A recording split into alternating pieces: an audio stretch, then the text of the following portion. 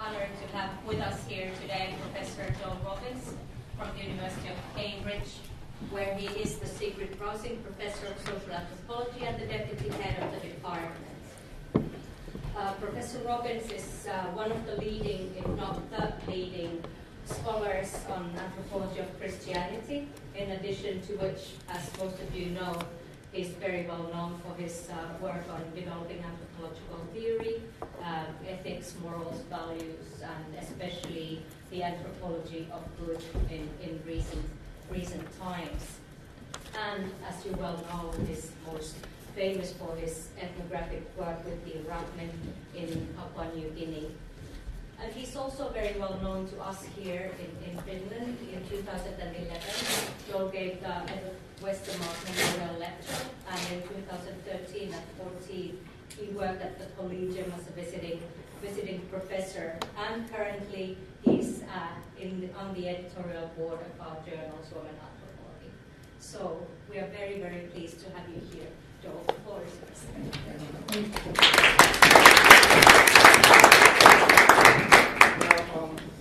wanted to thank you for the invitation to give this talk. I'm giving a talk in the department tomorrow, and when Timo invited me, I said there are two papers I want to give, and I can't decide which one. Inevitably, he chose one, and then I said, oh darn, let's give the other one. And then he wrote, and so now I'm having my cake and eating it too, but I don't know where that leaves you guys. Because I should confess that this is a bit of an unusual paper, at least for me. It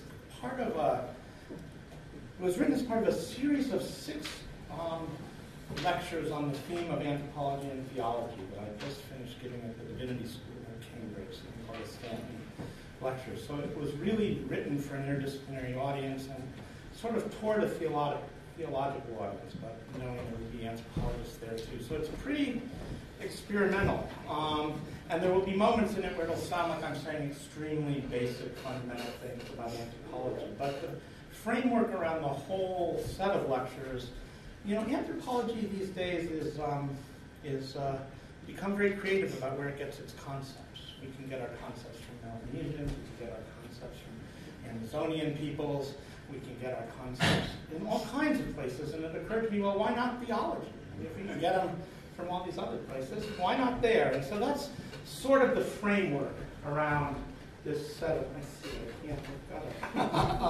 I will stay in my space. It was just an hour ago that I was putting my seat back to its original position, so I'm used to these. Okay. So the notion, the idea is, how could we see anthropology differently in a sense by looking at it from the vantage point of theology and what theology does? This particular paper or lecture takes the approach, and it's somewhat different from the others, and taking the approach of examining an expression of Christianity that anthropologists and theologians alike struggle to come to grips with. And what I want to do in this talk is describe this kind of Christianity and some of the troubled responses it's met with from the pens of both anthropologists and theologians. And then I want to look at the distinct ways scholars in both fields have attempted to move beyond these initial negative reactions. And my aim is to show that by gathering around a version of Christianity about which neither side is given to wholly confident, positive pronouncements, we might discover some surprising ways anthropologists can learn from theologians, and perhaps vice versa, theologians can learn from anthropologists around topics of judgment and the nature of humanity. So the paper doesn't start with issues of judgment and the nature of humanity, but that's what it's building to by looking at the ways these two different disciplines approach one kind of Christianity that they both find it somewhat difficult to get to grips with. And the kind of Christianity that I have in mind goes by a lot of different names. It's often called the prosperity gospel, and that's the term I'll use here, but it can also be referred to as the health and wealth gospel, or positive confession, or the word of faith gospel. And preachers in this tradition exhort their congregants to recognize that God has promised them, indeed through Christ's atonement, has contractually obligated himself to provide them with material plenty and good health on earth. All they need to do to claim what is rightfully theirs is believe strongly, tithe regularly, and claim from God, or as movement jargon has it, positively confess to God what it is that they want and that they need. In many, but not all of these churches, believers spend much of their time battling evil powers that are understood to hold them back from achieving the success that God wants for them.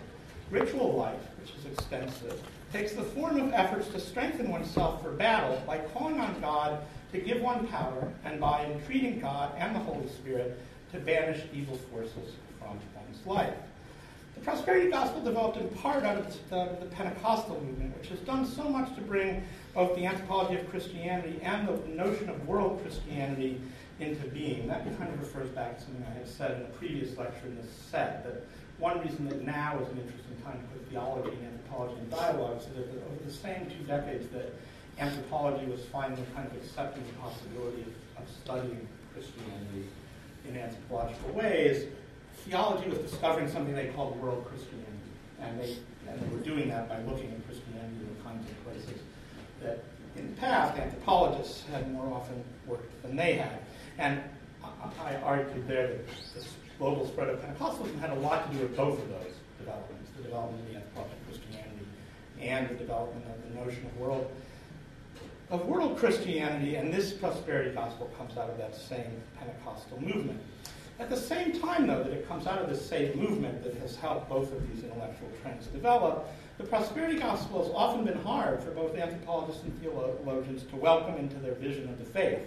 And this no matter how capacious these visions have recently become. Anthropologists can tolerate a lot of kinds of Christianity now. Theologians are very interested in sort of non-canonical forms of Christianity, but the prosperity gospel still lies just at the edge of what both scholarly camps are comfortable with. Many responses to the prosperity gospel from both quarters, that is from anthropology and theology, have been flatly negative in their evaluations of what many take to be a form of Christianity that preys on the poor and needy, taking what little believers have in tithes extracted through the cultivation of false hopes of spectacular return. Pentecostal theologian Robert Bowman, for example, calls the prosperity gospel, quote, Pentecostalism at its, parentheses, near, close parentheses, worst, which makes you wonder what he's thinking of. But anyway, he called the Pentecostalism at its near worst. And Rob Starner, another Pentecostal theologian, defines the prosperity gospel, quote, as a sword of division within the ranks of Christendom. Martin Percy, who's a very influential theologian and sociologist, suggests that the prosperity gospel is more prone than many other strands of Christianity to becoming what he calls abusive religion. In anthropology, too, with a few brave exceptions I'll mention later, until quite recently, most of those willing to risk joining the move to studying Christianity seem to find prosperity gospel churches to be still too unattractive to make for good anthropological research, and most manage to steer clear of them. Of those anthropologists who did take early notice of the prosperity gospel's increasing influence, many followed the Komaroffs and lumping it in with what they call, following the remark of Evans Pritchard's that he made in a different context, forms of new magic for new times, such as witchcraft beliefs that hold that witches kill in order to create zombie workforces under their own control. Folded in with such magical trends, the prosperity gospel figures as a component of what the Komaroffs call occult economies, phantasmagoric cultural formations that they argue represent people's failed attempts to understand the vast new neoliberal economy they have been forced to join, or to try to join, but cannot really comprehend. This approach makes no attempt to reckon with the specificities of the prosperity gospel as an outgrowth of the Christian tradition, or to treat it as a faith that both leaders and followers are highly committed to seeing as still within that tradition's boundaries. It gets folded in with all kinds of other religious phenomena.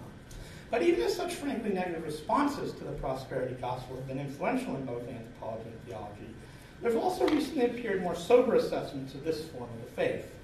What's of interest here is the different shapes these reconsiderations have taken in each discipline. I want to argue that these differences reveal some unexpected common ground between the two fields in regard to how they think about the nature of humanity, even as they also highlight a profound difference between them when it comes to matters of judgment. On the way to making this argument, I'm going to first consider some of the more temperate recent responses in each discipline separately. So I'm first going to talk about how anthropologists have started to treat the prosperity gospel a bit more seriously. Then I'm going to look at how theologians have done it, and then out of the differences in the ways each discipline has done it, I'm going to move on to these topics of judgment and the nature of humanity. So this section of the paper is called Anthropology and the Prosperity Gospel as Culture and Ethics.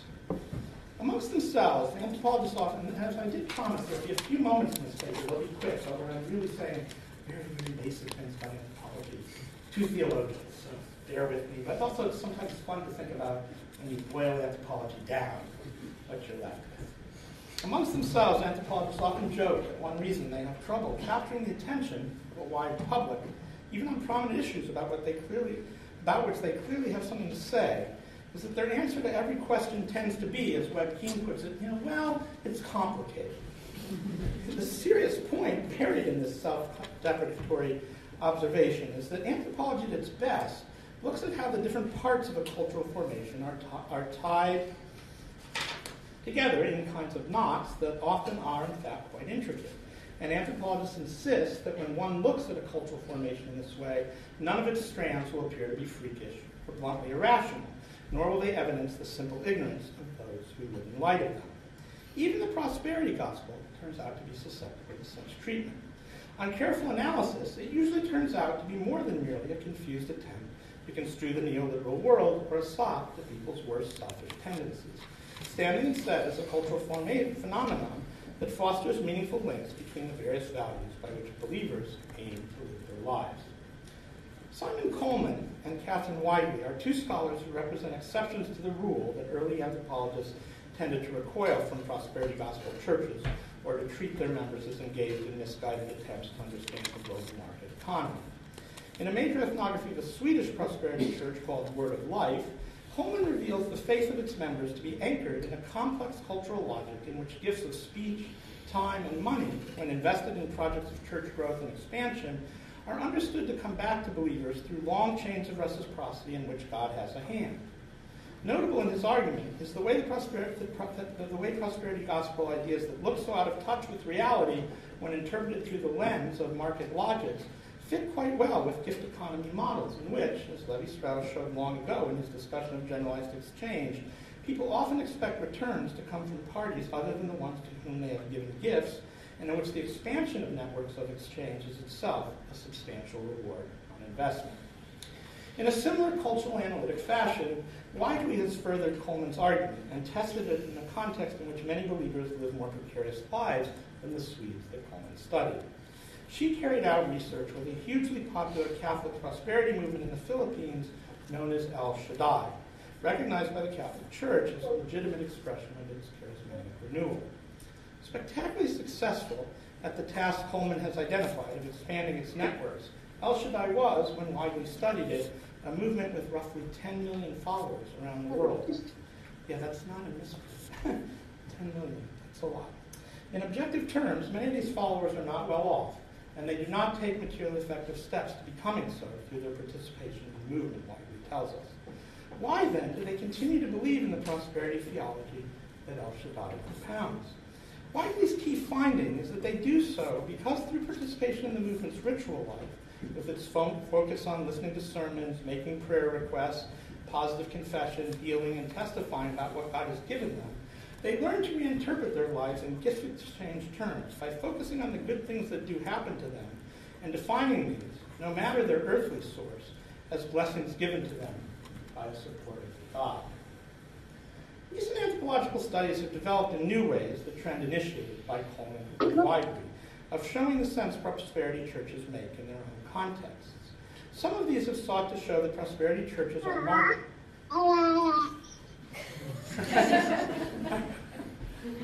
Did you want me to repeat?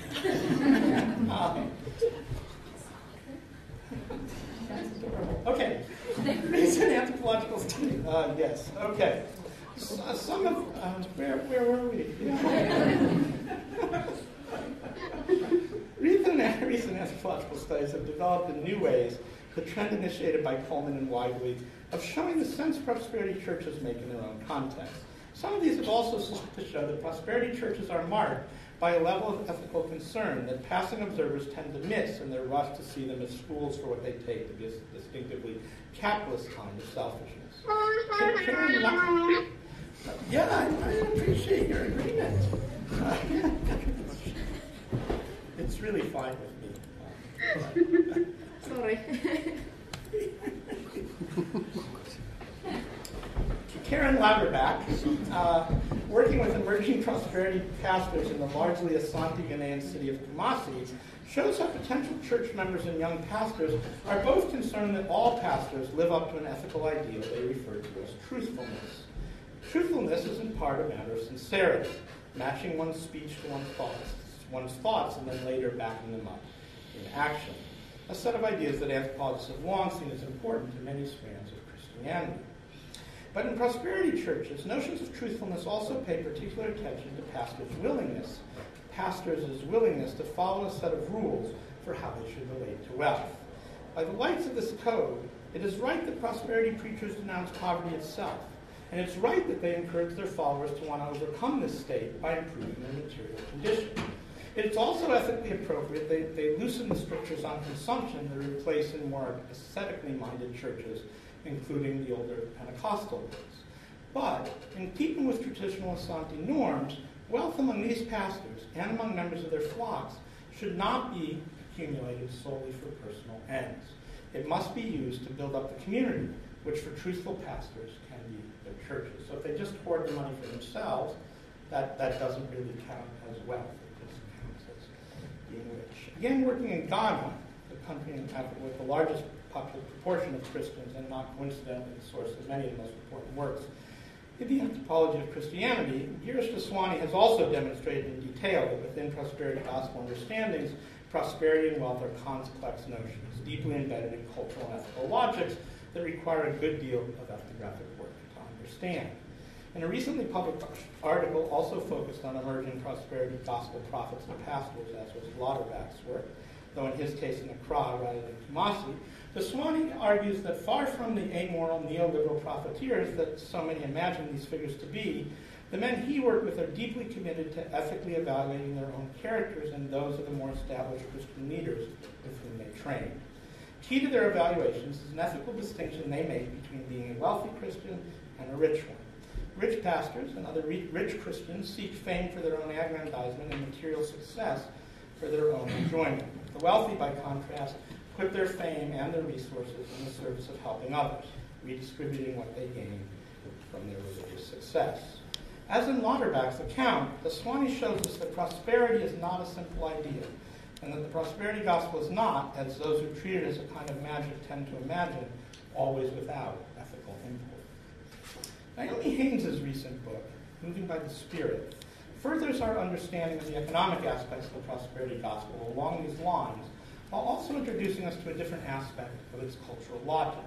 This one related to its patterns of strong pastoral authority that support markedly hierarchical church structures in which pastors, seen as models of God-given success and conduits of divine power, are elevated high above their flocks. As with their focus on earthly success, this aspect of prosperity churches is one that often worries observers, anthropologists included, who are often inclined to see it as a move toward authoritarianism. Haynes comes to a different conclusion. Haynes carried out her work on the Zambian copper belt. By the time she began her field work in 2006, the economic boom times that once characterized copper belt life were long over. If not destitute, the people she studied were certainly not well off, and they were much poorer than they or the generation of their parents had expected that they would be. The economic ground having shifted underneath their feet, one might expect Haynes to see these Zambians turn to prosperity churches, of which there are hundreds in the town she studied, as representing just the kind of desperate grab at a simplistic and faulty framework for understanding the harsh new global world they inhabit that some anthropologists would expect them to make. But Haynes' analysis doesn't follow this line. Through careful cultural and historical analysis, Haynes shows that the Zambians she studies are heirs to a tradition that has long favored the creation of patron-client relationships that connect people across differences in power and resources. To participate in such links is, as they told her, to realize the value of moving upward in various hierarchies in which they participate. And this is the value they find it most important to pursue. In their churches, when they pray for blessings or what they call breakthroughs, it's this kind of hierarchical movement that they hope to produce. And often they do produce this value in their Christian lives. For the fostering of relations with powerful pastors, and through them with the Holy Spirit and God, constitutes success in this endeavor. Prosperity here is not the fulfillment of selfish, neoliberally informed individual desires for material goods for their own sake, nor a turn toward the acceptance of authoritarian leadership. It is instead a relationally expansive kind of advancement that puts copper-belt prosperity churches at the center of people's efforts to build valued kinds of community during materially difficult times. Along with its contributions to the anthropology of Christianity, Haynes's work participates in a major reevaluation of the cultural role of hierarchy that's underway in the anthropology of Africa and other world regions. A reevaluation that moves beyond liberal assumptions about the authoritarian sterility of hierarchical systems. Core to Haynes's argument is the claim that Bemba, the ethnic group that makes up the bulk of the membership of the churches she studies, have always valued differences in rank and status, seeing the ability of people to find places in properly formed hierarchies as central to the creation of good lives. Classic early work on the Bemba by Audrey Richards confirms that this is a cultural theme of long standing. Part of Haynes's point is that during the years in which the Copperbelt economy was thriving, these hierarchies could be based on differences in wealth and the formation of patron-client relations that such wealth allowed. But with the end of the boom times, such hierarchies became harder and harder to sustain in material terms. The prosperity churches have responded to this situation by making it possible to rebuild such hierarchies on the basis of differentials in spiritual power. To use a term that Haynes and other anthropologists do not employ, and that I will come back to only later, it's a theological term, we might argue that among the Bemba, prosperity churches represent a productive contextualization of Christianity that allows it to speak meaningfully to core Bemba values that promote the pursuit of wealth and the alliance with powerful leaders, not for the ways they support self-centered consumption or authoritarian governance, but rather for the kind of expansive sociality that they foster. Returning to the anthropological idiom I've been relying on throughout this section, we can argue, as Haynes in fact does, that the Christian belief in the Holy Spirit's readiness to give gifts to believers and in God's commitment to use his power to help people fight against evil have become tightly interwoven with more traditional Bemba ideas to form an elaborate cultural logic that appeals to many of those currently struggling with economic decline in the towns of the Copperbelt. Now, one thing that's common to the authors I've discussed so far, and to others who have more recently studied the prosperity gospel, is that they strive to adopt a generally non-judgmental stance that has, at least until recently, been a hallmark of anthropological writing. They do not come to pronounce on the value of prosperity churches in relation to some explicit fixed standard of the good life, and they're concerned, as anthropologists almost always are, to show that the church members that they study do not live less than human lives, devoid of intelligence or of social and moral concern. Everyone, as the old relativist saw has it, makes sense in their own terms. Coleman, Wiley, Louderback, Daswani, and Haynes show us that this is as true of prosperity gospel followers as it is of anyone else. But the disciplinary centrality of this goal of rendering those we study in complicated, fully human terms can leave anthropologists tongue-tied in cases where they worry that they cannot reach it. In my experience, this kind of difficult situation very rarely arises. Or maybe it just appears not to arise, because when it does, anthropologists abandon the project at hand, and news of such cases never reaches the literature. But recently, one anthropologist has found herself unable to fully realize the goal of rendering all of those she studies wholly sympathetic vis-a-vis her fieldwork in a prosperity gospel church, and has had the courage to write a major anthropological study in spite of the difficulties that her situation presents. Ilana van Wyk, the anthropologist in question, carried out substantial ethnographic fieldwork with members of the Universal Church of the Kingdom of God in Durban, South Africa.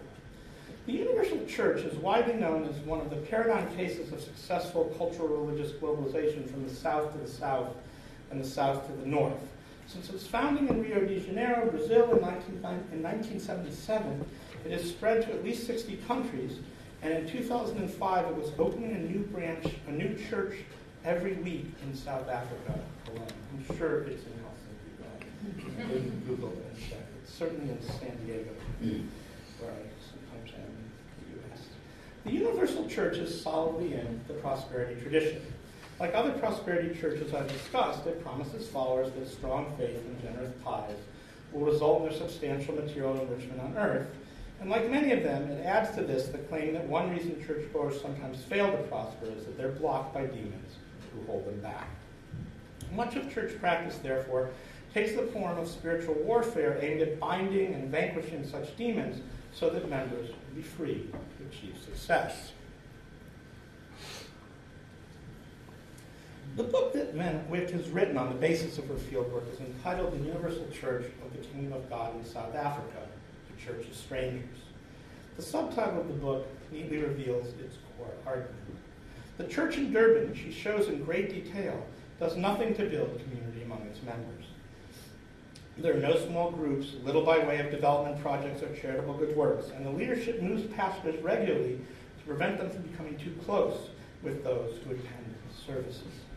More than this, sermons regularly focus on the claim that the demons said to block believers' access to God's bounty can deceitfully take the form of people they might find appealing, such as those sitting next to them in the pews. It's not surprising, then, that church members mostly keep to themselves, and even the relatively small number who attend the church year after year tend to have few relationships with other members. Alongside the isolating talk of demonic omnipresence, demands for tithes and other gifts to the church are constant and sometimes accompanied by threat. One pastor even insisted that, I'm quoting her now, old women who hid money in their bras for the taxi fare home would be killed or maimed en route, while parents who paid school fees instead of tithes would see their children fail or die. Such tactics are deployed in a context where the gifts that many of the very poor congregants give to the church serve to estrange them from their families, who are enraged by the diversion to the church of what little funds are available for pressing household needs. So people are also becoming isolated from their families by participating in this church. It's hard to escape the suspicion that we are here in the presence of Percy's abuse of religion, a hard case for the anthropological impulse to dwell on complication and strive to make sense of people's lives and around. It's to Van Wyck's credit that she acknowledges the difficulty this church presents to her as an anthropologist. In her book, she is open in her dislike of the church as an institution, and she's written a very searching article in which she counters the often implicit anthropological assumption that liking those whom we study is a crucial part of anthropological method. But it is also telling that in the end, Van Wyck's anthropological training leaves her with few tools for elaborating her unhappiness with the church into a securely grounded judgment upon it. That's kind of the core of what I'm trying to get at here. Instead, that training leads her to conclusions very close to those of the other contemporary anthropologists of the prosperity gospel, whose work I've just discussed. Let me quote her at some length to give you the sense of the flavor of her conclusions. This is her. While unbelievers to whom she presented her were shocked by the meanness, selfishness, and violence of the universal church that the universal church apparently inspired, strong members insisted that this was part of their warrior ethic. I chose to write about this ethic, not to confirm secular suspicions about the church's depravity, but to illustrate the depth of their belief and the fundamentally positive social goals to which their behaviors were ultimately directed. Indeed, church members believed that through sacrifices, strong behavior, and steadfastness, they could reinstate God's blessing in the lives of their families. Theirs was not a selfish faith. In the end, Van Wyck too ends up arguing that those who attend the Universal Church she studies in Durban are not less than full human beings, possessed of intelligence, moral impulses, and social concern. I applaud her for this, and as an anthropologist, I would not have wanted her to come to any different conclusion. But it's worth pointing out that her work shows us clearly that when it comes to the matter of critical judgment on the lives of those they study, the anthropological spade is turned. And this is true even when we manage, as Van Wyck has very, very impressively, to convey material that seems to cry out for a different kind of judgment. This is, I think, an important point of contrast with the way theologians carry out their work. So now this is now a section on theology called Theology, Judgment in the Prosperity Gospel. I've already quoted some of the harsher judgments theologians have made about the prosperity gospel. What interests me now is the theological reasoning processes that lead them to these judgments, reasoning processes in which anthropologists tend not to engage. How is it, I want to ask in anthropological fashion, that some theologians can fit such practices of judgment into their own scholarly lives that make sense, I presume, on their own terms? An initial observation to make is that in the sources I've looked at to this point, I'm impressed with what I take to be a stance of humility theologians tend to maintain in the judgment process. Even the harsh pronouncements I quoted earlier were made by scholars who had done a lot of work to reach their conclusions. And in most texts I've encountered, the authors are careful to acknowledge their own limitations when it comes to rendering judgment on forms of the Christian faith they do not themselves practice.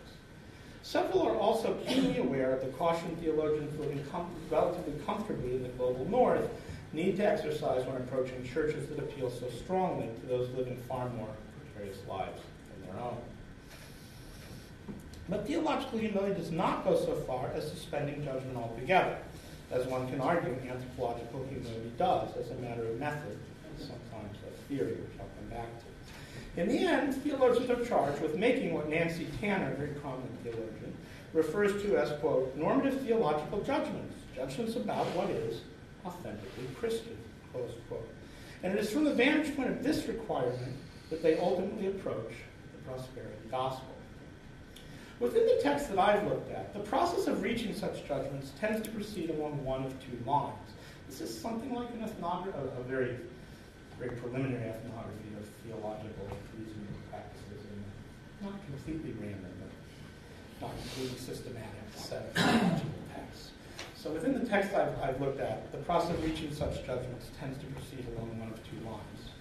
Some check the accuracy of the biblical pronouncements of prosperity preachers against other, more widely academically acceptable ways of interpreting specific texts that they cite. Along with many others, the well-known Pentecostal biblical scholar Gordon Fee takes this approach, finding prosperity interpretations to be, quote, purely subjective and arbitrary. He offers as a case in point the common prosperity understanding of chapter 3, verse 2 of John. In the King James Version, this reads, quote, Beloved, I wish above all things that thou mayest prosper and be in health, even as thy soul prospereth. If one returns to the Greek and explores the way the language was used at the time this was written, Fee argues, it's clear that this is a standard formal greeting, like I hope you are well, and not an assertion that believers should, or that they actually have a right to prosper, as prosperity preachers tend to interpret. An expanded form of such critiques, based in biblical scholarship and hermeneutic criticism, checks the prosperity gospel against traditional Christian teachings more broadly, and also finds them wanting. In this form of critique, it's common to note that the roots of the prosperity gospel are not solely Christian. For New Thought and Gnostic ideas have also been in the mix from the origin of this movement in the United States. Likewise, the prosperity tendency to assert that the Bible is in effect a contract with believers, and that those who pray strongly and tithe regularly obligate God to deliver them blessings, are often classed as magical practices that do not recognize traditionally normative Christian notions of God's sovereign freedom. This point is tied to another, to which I'm going to return more extensively later, which is that the prosperity gospel may well have a theological anthropology that is too high, a view of human beings that exalts them too much and gives them too much power, defining them as capable of too much and God, correlatively, of too little. As Leonard Lovett puts the matter, quote, the emphasis in the prosperity gospel movement, its critics contend, raises humankind to God's level and thereby creates a false pride that generates the belief that humans can save themselves from disaster by claiming their divine right.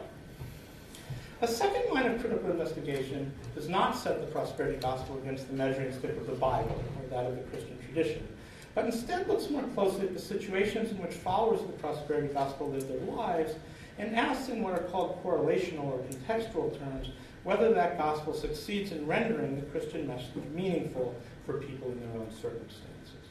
This work can sometimes make use of anthropological methods and even findings as it aims to capture the complicated lives that prosperity Christians live. Mika Vahakangas, for example, draws on Haynes's work, which, as I noted, we might see as showing how the prosperity gospel can be contextualized in terms of traditional Zambian values of hierarchical moving, to point out that African migrants to Finland define prosperity in traditional social relational terms. He makes this point in the course of arguing that African concerns, as much or even more than neoliberal ones, are part of the foundations of the faith of these migrants. But in theological hands like Vahakangas's, embedding the prosperity gospel in the wider social context of which it forms a part is not a substitute for but a prelude to it. For there's always the possibility for contextualization to go too far, becoming in the cases under consideration what the Pentecostal theologian Frank Macchia calls, quote, a heretical accommodation of the gospel to the larger cult of personal prosperity that lacks faithfulness to vital elements of the gospel that might challenge the priorities of capitalist economics, or that similarly takes too accommodating an approach to indigenous cultural concerns that may have come to address. In this spirit, Vahakangas ends his largely positive contextual account of the migrant churches he studied in Helsinki by acknowledging that, quote, the unanswered question that we are left with is whether a church whose message is aimed almost exclusively at the successful and socially attractive, or those en route, can really be a church for everyone. Thus, even when theologians tack closest to anthropologists in their approach to the prosperity gospel, the call to Tanner's requirement of theological judgment remains in their ears to prevent any collapse of disciplinary identities. Okay. Now, this section is called Anthropology and Theology on Judgment and the Nature of the Human. Having arranged a meeting between anthropology and theology on the globally expansive grounds of the prosperity gospel, I want to bring my discussion to a rather long conclusion. I didn't want you to get too excited. But we could negotiate it. Well, we'll talk about it in a minute. A rather long conclusion. It won't go on forever. It's not 2 minutes away. By considering the opportunities this encounter may hold for enriching anthropological thought through the engagement of theological categories, or with theological categories. I'm going to focus on 2 issues around which I think such an engagement can be productive. One, that of judgment, I've already introduced. The other, having to do with what were, for me at least, some unforeseen similarities in both disciplines' fundamental views of humanity, I will turn to in closing out my discussion. The point I've already made, that anthropology and theology are different from each other in that practices of judgment are central to some branches of theology and almost forbidden in anthropology, may seem a bit too obvious to bear even the attention that I've already given to those ideas. Those who have been through the battles that beset the relationship between religious studies and theology must feel like they've heard some version of this kind of observation before. But the framework of those discussions tends to be set by the notion of normativity. The key question being, how can disciplines that are normative and those that are not sit side by side? I have very deliberately avoided that framework by choosing judgment as the axis around which my argument has turned. Granted, normativity and judgment are closely related, but I don't think they're the same. And this is even more true if one thinks of judgment as an activity, as I've been thinking of it here. If it is common now, and not only for postmodernists, to acknowledge that all disciplines are inescapably normative, whether they admit it or not, there are right ways to do it, other disciplines you'd like to name, and wrong ways of doing any other discipline. So all disciplines are normative in that sense. But even if that's true, it is an observable feature of academic life that not all disciplines aim at rendering explicit judgment on the objects that they study. It is in this respect that at least some branches of theology and anthropology clearly differ.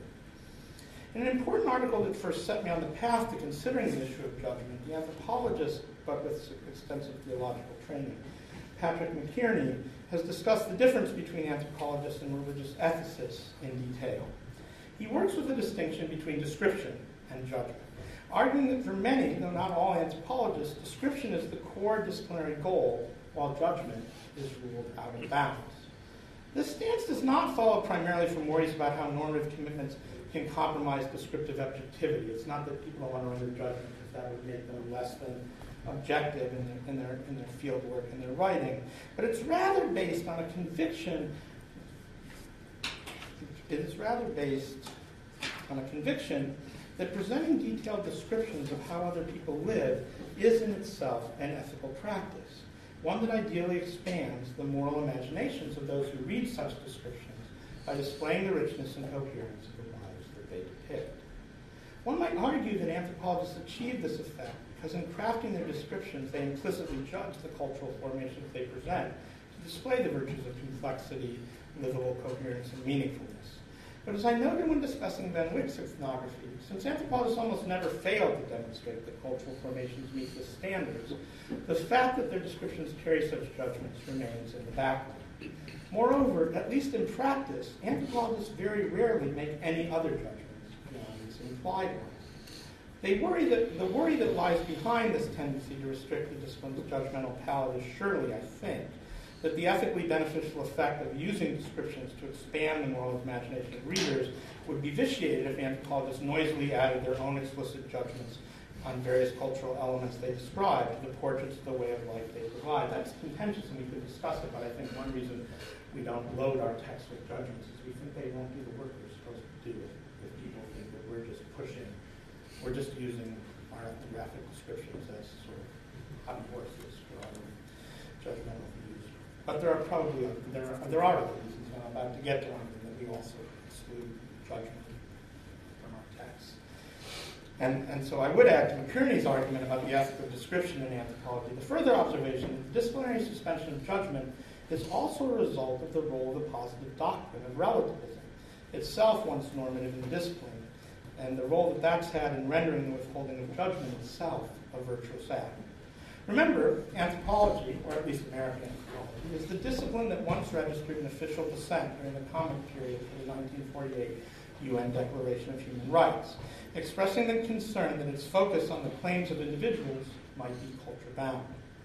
It should come as no surprise, then, that for generations, anthropologists have been carefully, often implicitly, trained in how to withhold judgment. Put more positively, they've been led pedagogically to test themselves against all kinds of ethnographic reports that challenge their own normative sensibilities. Reports about, just to give a few examples, unfamiliar organizations of gender roles, rites of passage that subject initiates to intense pain, or culturally expected infanticide, while being asked to learn to bracket their own sensibilities in order to work towards figuring out how all groups of people make sense in their own terms. I think it's fair to say that almost no one gets out of a first-year anthropology course without encountering at least some practice or set of ideas that initially appears inexcusable by the standards the students have brought with them to the course, but that is ultimately shown to fit meaningfully within the cultural formations of which it is a part. This educational tradition of training people to suspend judgment, at least long enough to look for the indigenous ethical values on display in complex cultural descriptions, has a lot to do with anthropology's unique place in the intellectual universe. But the emphasis on this kind of teaching has also meant that anthropologists are not well trained in making explicit judgments when they might want to. For this reason, when they do make judgments, they often tend to be quite obvious ones, easily accepted in the cultures from which the anthropologists themselves come, and short on the very complexity on which the discipline prides itself. For reasons I can't go into here, but begun to take up elsewhere, and we'll talk about more tomorrow, I think that anthropologists are making more and more of these kinds of judgments now, and that relativism is in quite a bit of disarray. Personally, I hope the relativist tradition will survive in some form, and that is what the paper tomorrow is about. But whether it does or not, its current difficulty suggests that this is a good moment for anthropologists, more and more inclined to render judgments, to come into dialogue with theologians about the procedures their disciplines develop for teaching scholars how to judge their objects of study with humility and on the basis of explicit standards that have been hammered out over a long history of scholarly effort. I could have made this argument about the potential benefits of a discussion between anthropology and theology about judgment, even without a consideration of the two parties' divergent approaches to the prosperity gospel. Though I hope that a consideration that looking at the prosperity gospel helped to focus some of the issues in play. The other topic I want to suggest is ripe for exchange between the two fields is one that might not have stood out so clearly without the provocations that the prosperity gospel provides. I've already noted that some theologians worry about what they call the very high theological anthropology that underwrites the prosperity doctrine. It holds that believers have great power and that they can assure their own salvation through their cultivation of a strong faith. In this view, God has little to do beyond meeting his obligations when believers meet theirs. It is the power accorded to human action in this scheme that leads some theologians, and I think anthropologists alike, to class it as very nearly a form of magic. I generally avoid making generalizations about theology, a hazardous undertaking when faced with an enormously diverse field that one does not know, as it were, from an insider's perspective. But I do wonder if there are many academic theologians who subscribe to a vision of humanity akin to that of the prosperity gospel believers, one that gives individuals quite so much of power of their own and expects that almost by themselves human beings can wholly control their own spiritual and material destinies. And put in just this very general way, one that you might have noticed or not, sets God and salvation aside, I can say with more confidence that anthropologists are right there with theologians on this point. The point that human beings kind of can't do it on their own, or individual human beings can. I can begin to illustrate this point by noting that Clifford Geertz famously laid out the most general philosophical anthropology that underlies sociocultural anthropology. Very quickly, so theological anthropology is the theological study of the doctrine of humanity, of what human beings are. Philosophical anthropology is the philosophical study of what human beings are.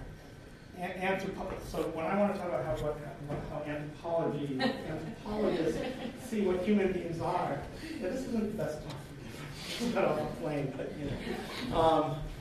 I tend to call it anthropology's philosophical anthropology. So do your best to keep up. I could have used subscript 1s and subscript 2s, but they don't work so well verbally.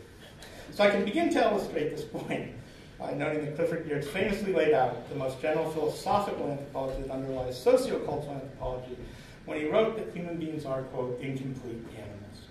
In contrast to other animals, Geertz notes, human behavior is governed very little by instinct. Furthermore, human infants are born remarkably unfinished, or, as it's often put, helpless. Human individuals thus require upbringing in a culture to allow them to meaningfully comprehend the world around them and to make anything of their lives. Other anthropological theorists would stress human dependence on social relations in society more generally, where Geertz stresses culture. Can you tell I recently moved to England? But all anthropologists come together in the broad belief that individuals are never on their own able to create truly human lives for themselves. Anthropology, then, is a discipline founded on a notion of the incompleteness of the individual and its lack of self-sufficiency. That's just often the case one finds when one wants to chase these things down. Geertz offers no scholarly source for his notion of human incompleteness. But it's clear that he is either directly or indirectly drawing on the 20th century tradition of philosophical anthropology associated with the German thinkers Max Scheler, Arnold Gehlen, and Helmut Plessner. It was this group of thinkers that most systematically and influentially linked the relative lack of instinctual governance of human behavior to the need individuals have for something beyond themselves to help them create a world in which to live. In light of this genealogy of Geertz's immensely influential anthropological view of the nature of human beings, it is noteworthy that the very influential theologian Wolfhard Pannenberg, who has something like Geertz's status or had in theology, opens his massive work, Anthropology and Theological Perspective, with a substantial engagement with these same scholars who Geertz is definitely drawing from, these same philosophers. The goal of Pannenberg's book overall is to demonstrate that modern secular accounts of the nature of the human, of the kind the philosophical anthropologists offer, always, as it were, back onto or can be revealed to require or presuppose theological ideas, thereby inadvertently clearing a place in the discussion of the nature of the human for a discipline that many parties to that discussion may have imagined their work to have rendered irrelevant. So he wants to say, look, I'm even going to be able to draw. Scheler was not really a secular thinker, but that's complicated, but the others were. And Pannenberg will say, look, I can draw on these very sophisticated secular thinkers and show you how they presuppose theological ideas and how they require them. The next 7 minutes or so are some pretty heavy theology, which for the anthropologist will give you a chance to hear what this sounds like. I hope we got the time. 7 minutes for that, 3 to conclude. If you don't want to hear the theology, zone out. But I think it makes a very interesting contrast with Geertz and it turns into a pretty interesting carnival, distorting mirror for anthropological thought. To launch the first of his arguments about how philosophical anthropology ends up requiring theology, Pannenberg takes from the German philosophical anthropologist not only the notion of individual human incompleteness that Geertz borrows, but also the allied one was associated with Shaler, of human openness to the world. The argument goes like this. Because human perception is not tuned only to triggering instinctual responses, it's capable of taking in much more of the world than animal perception does. Plessner, on Pannenberg's reading, builds on this point to focus on the way human beings are regularly carried beyond themselves by their perception of the objects of the surrounding world and thus become what he calls exocentric creatures that know themselves as selves only by virtue of also knowing a world beyond themselves.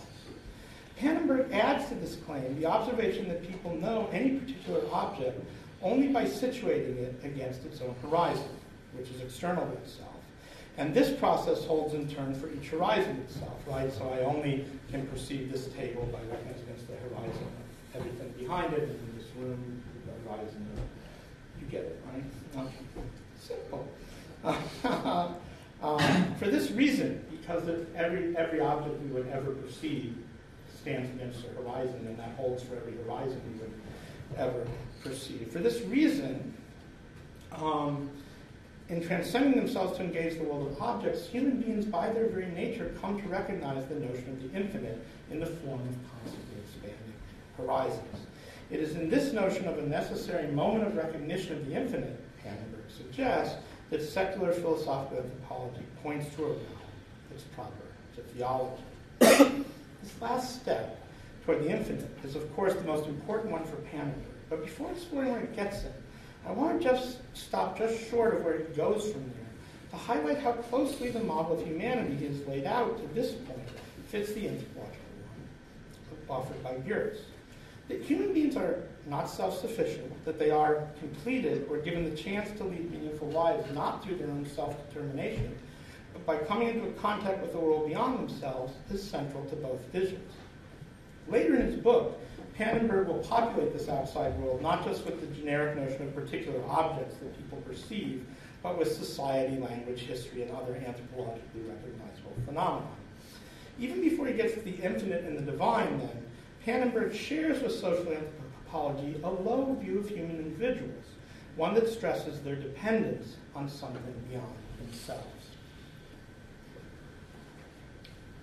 Returning to the development of Pannenberg's argument, it's important to note that having worked through the main philosophical anthropological arguments about instinctual paucity, world openness, and exocentricity, and found that they lead to intimations of the infinite, Pannenberg also offers a lengthy discussion of how these notions can be reread in theological terms. So now he's shifting from reviewing these philosophical anthropologists to doing his own theological work.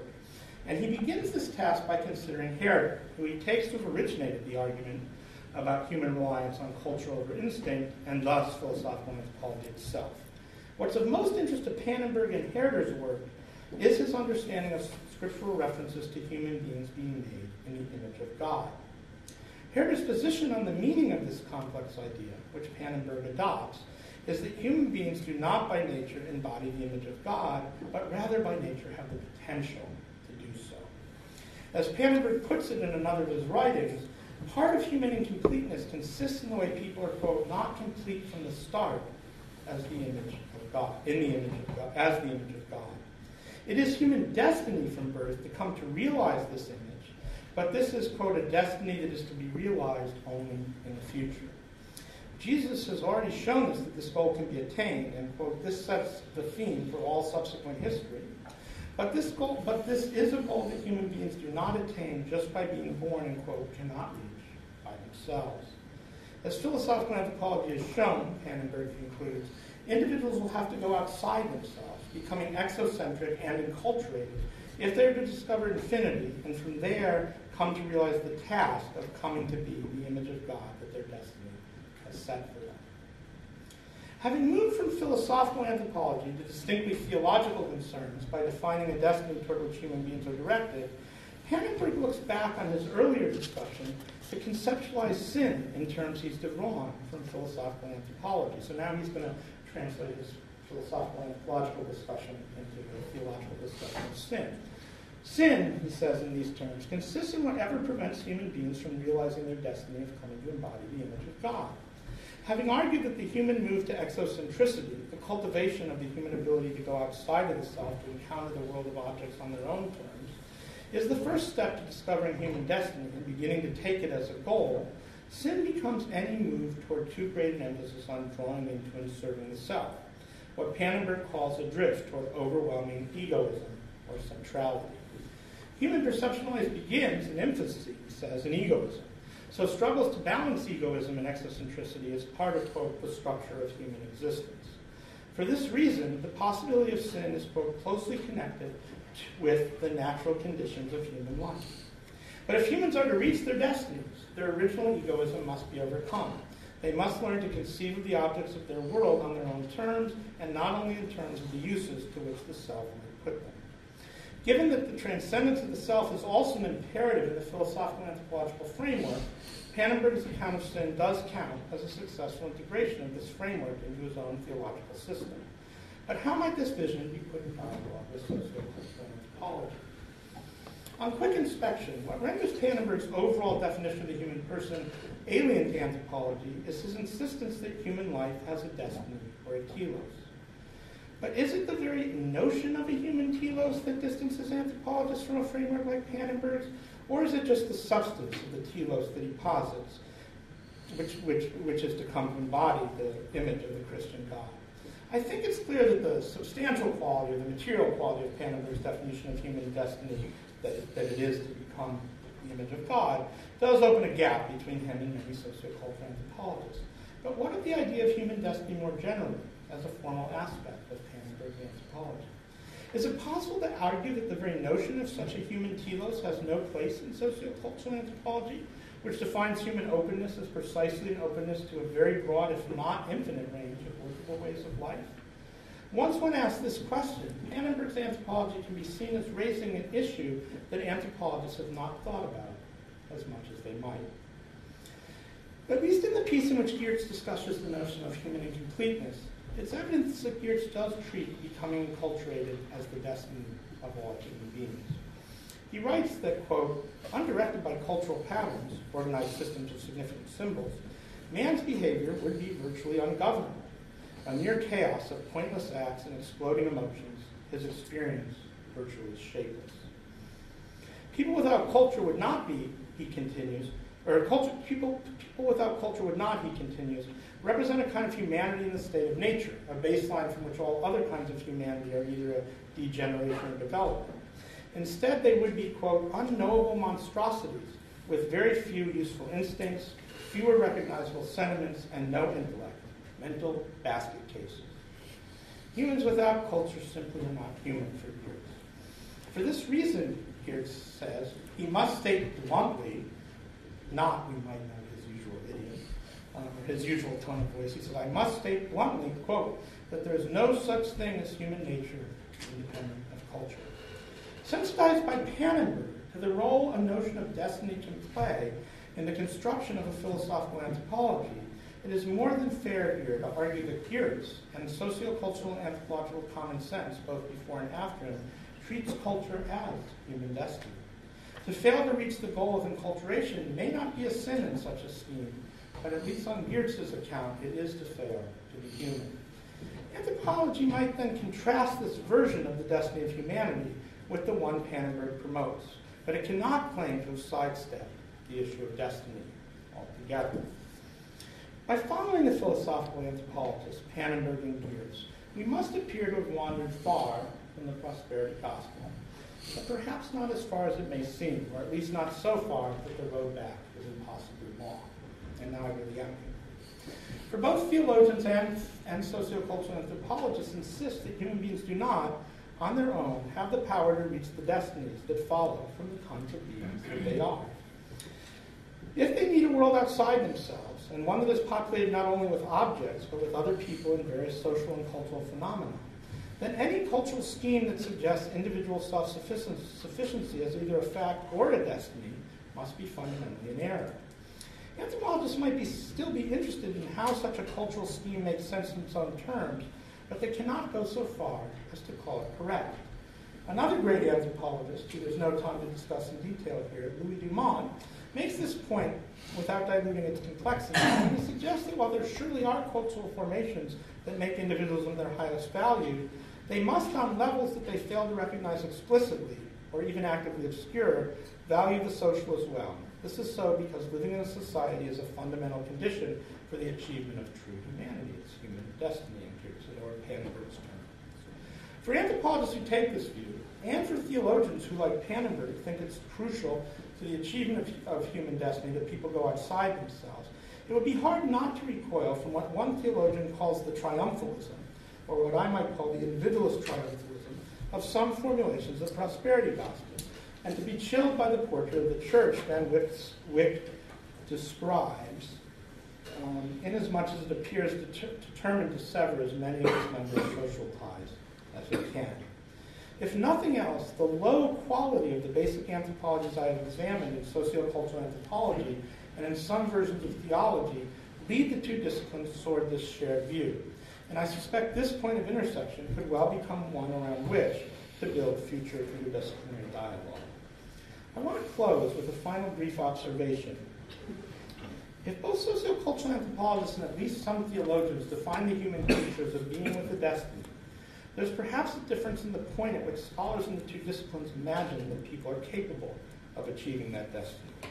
For anthropologists, the vast majority of people begin reaching the goal of acquiring a culture pretty much from the moment of birth, and almost all of them succeed in reaching the required level of accomplishment in this area from very early in their lives.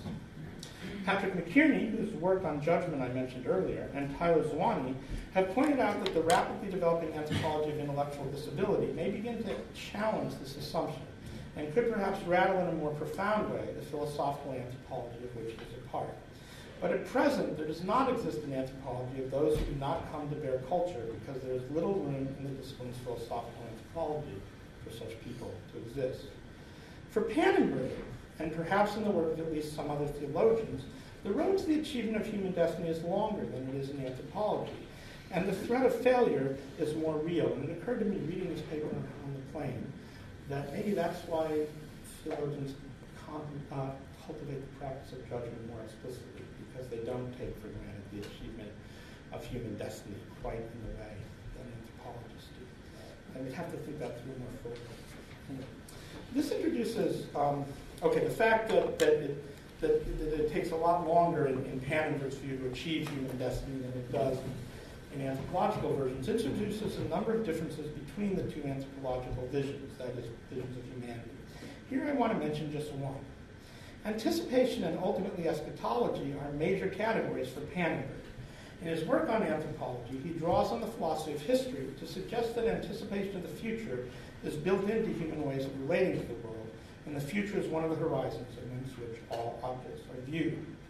And as what is perhaps an even more profound level, the incompleteness of the human person of necessity orients them to the future.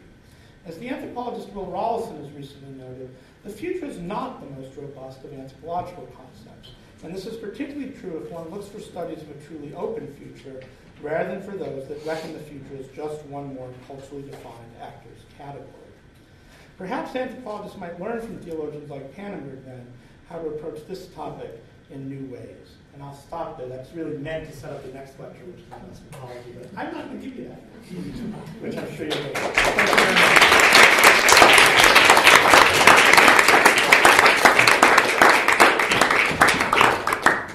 Thank you so much for your invigorating and very rich lecture. I think we will just have to fight off the people probably from downstairs and have time for a couple of questions. So I'm going to go on. No problem. So yes, Elina. Thank you, Joel, and nice to see you again. You too. I'm speaking from the other side of the divide. Yeah. As a theologian who has also been doing ethnography, using ethnographic methods, which is not the same as doing ethnography as you guys do. My question, which I think I may have asked you when you were in Helsinki for a year, but I really cherish what you are doing because it's how could I say, there is, to say it really directly, there is so much ignorance about what theology is among social sciences. by and large, even when their object of study is religion. Mm.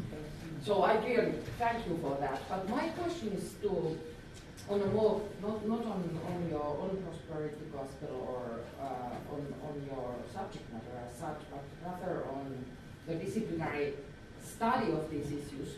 Where would you place sociology of religion, religious studies, which by and large, more than systematic theologians or use ethnographic methods, but study, but also put that into dialogue of what you call theology. So I see as, you say anthropology and theology, but there is a whole disciplinary space in between those where I would place sociology of religion and religious studies by and large. And there you are probably familiar with the notion of lived religion, which is now a kind of new paradigmatic way of approaching religion, which does not only look at the practices, or not only as the theories and texts, but try really to understand what does it mean that it's religion as lived. Yes. So I see that as the connection in the work of those people as a connection between the disciplines and maybe. How would you see that? That's a really interesting question, and I think national traditions. I mean, I know that in the United States, and but I think this is true in Europe as well. There's a fairly large amount of sociology of religion that is funded by churches, that is done to answer questions that churches want answered. There's a distinction sociologists make that anthropologists interestingly don't make between medical sociology and or sociology of medicine and sociology in medicine. And I think that sociology has the same kind of issue in relation to religion, which I don't think anthropology almost ever has. I mean, it's not that it's impossible, but we don't have a deep. I remember, and so I know that from the U.S.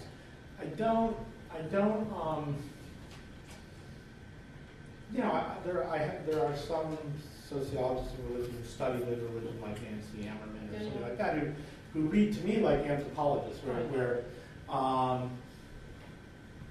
But I can't claim to really know their part of this. I don't know if this comes through, but this is trying to be an ethnography of anthropology also, as well as theology. That's what all the simple statements are. They're kind of like when you like what David Schneider did with American kinship. American kinship sounds really banal when you boil it. But the point is to get to the right simple things. I can't do it with theology. With religious studies, I mean. In the United States, where it exists in a particular legal context, where state universities are not allowed to have theology departments, and there's a lot of tension around religious studies versus theology, often in the same departments.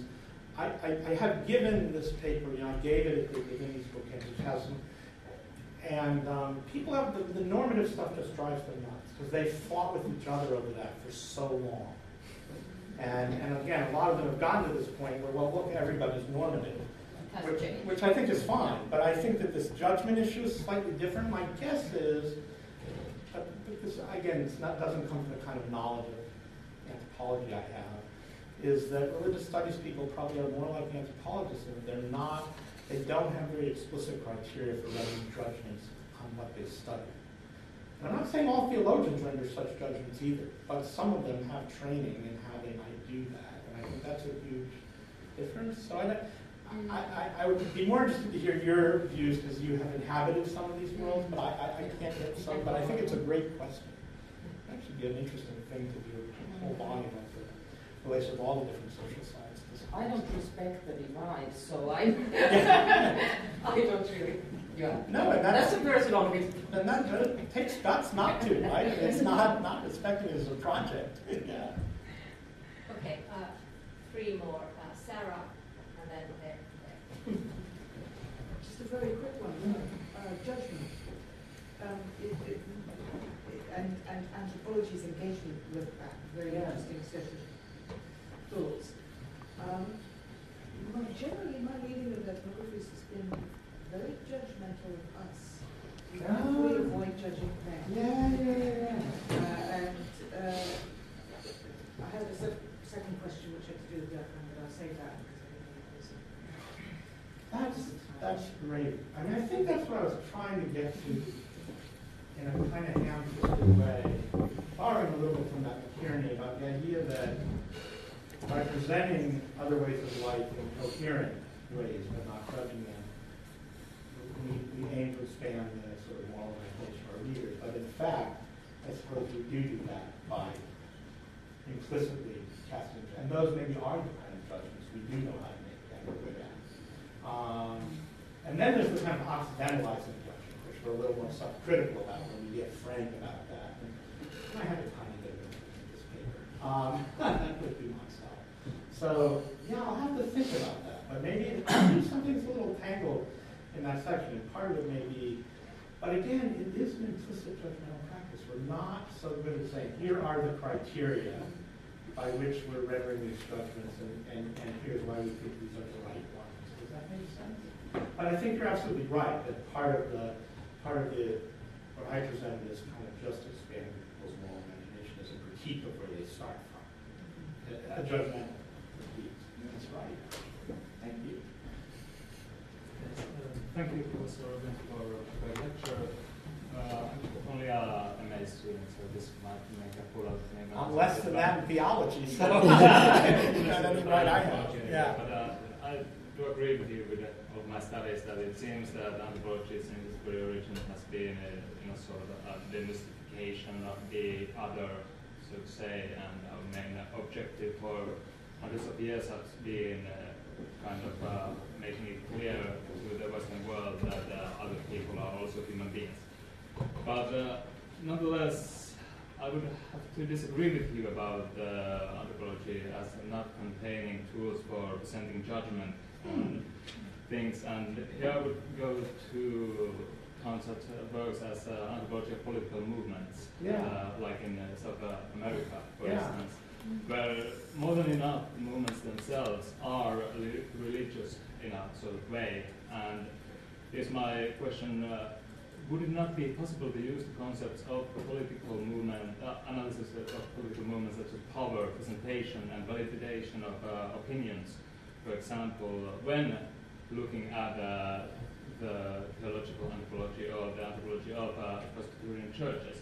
And at what point does a group of religious people become a movement, and why couldn't it become a movement? And at what point does a religion itself become something that is more political than religion in nature?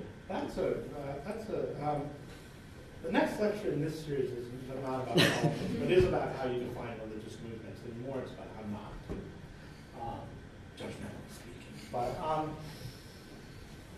this first bit isn't going to answer exactly your question, but I actually am pretty critical myself of Latin American anthropology because I think that they treat political and social movements in Latin America as if they're expressions of a universal kind of social form, and they fail to recognize that they're actually a deeply complicated indigenous social form, like, say, individuals in Indonesia or something like that. I'd really like to see this notion of social movement made complicated in a way I'm not sure it is. And part of that is a constant concern with the political potentials, the problems of religious hindrance to that, which I guess I would put under this. You might be right that they're judgmental. I don't read so much of it anymore because I wasn't getting so much out of it. But it's not. I mean, other people do get something out of it. I meant for my own. It wasn't grist for my knowledge.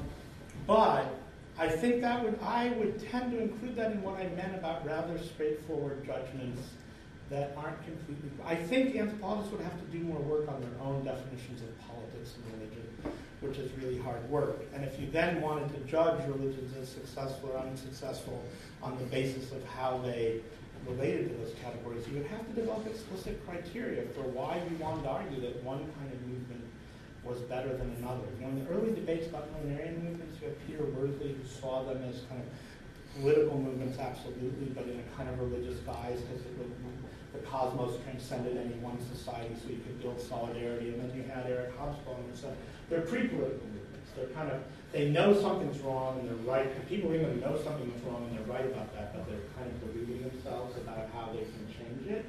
I think we'd have to have those kind of debates very, very frankly again and develop criteria. I don't know if that's a great answer. I'm not a Latin Americanist anthropologist, but those would be the ways I would start to try to untangle that one. Well, we should do something about it. It's always a great answer for any question. Well, we should start it. Okay. Thank you, Olli, and let's end up with Andy if nobody else has something burning. So Andy, you've got... Great. Thank you, Joel, for this really stimulating talk. And I guess my question boils down to this. Must judgment always be negative? Because it seems part of what you're pushing towards is examples of condemning judgment. Yeah. And it seems to me in a lot of anthropology, at least I feel I recurrently come across maybe a trope within anthropological writing, which is to point to some otherwise that's rooted in a cultural project. Often that's battling against, I don't know, some neoliberalizing forces, but there's this gesture to the otherwise. Yeah. And it might be a genre of judgment that's not explicit or one that occurs rather indirectly, but it's a way of endorsing, in some sense, a cultural project that is, I don't know, resisting some type of neoliberalizing logic, or at least carving out some alternative social imagination or moral imagination. And I know there's one way in which you might argue that doesn't constitute judgment, but I would argue to you that it might be a form of positive judgment, of celebrating these projects. And I'll leave it at that. No, it's great. I think it's actually kind of the flip side of Sarah's question. Yeah, I agree. Perfectly so, and both of them, I mean, they're both going to find their way into a rewrite, because it is clear that that one kind of judgment anthropologists make over and over again, that this is a way of life that people are capable of inhabiting, et cetera, is a positive judgment. And that's what gives it its critical force as a judgment or at least a questioning of other ways of life. So but I would say it's not just to say they're human, it's to say they're human and they're good. Yeah. That's where the judgment comes. No, that's what I mean. Yeah. No, that's what I meant. They're a positive. They are it's interesting. There was a discussion after all of these lectures, and it kind of got down to, well, what are anthropologists trying to do, and what are theologians trying to do? And one of the very distinguished theologians who was part of it finally said, well, there are theologians who want to say something true about God. Because some people were trying to say, both disciplines are really kind of the same. And she was saying, is there any way that anthropologists would ever see themselves as wanting to do that, saying something true about God? But it is true that we do want to say something true about something we think is good, even if it's not God. So I do think, actually, at least our sort of implicit, description-embedded judgmental practices do carry a kind of positive valence, which is precisely why they're meant to have a sort of critical edge when they're read. So I think that's right, and I think you are right. I tend to treat judgment here as kind of what we would like to, as negative. So I think that's very helpful. Thank you. Thank you.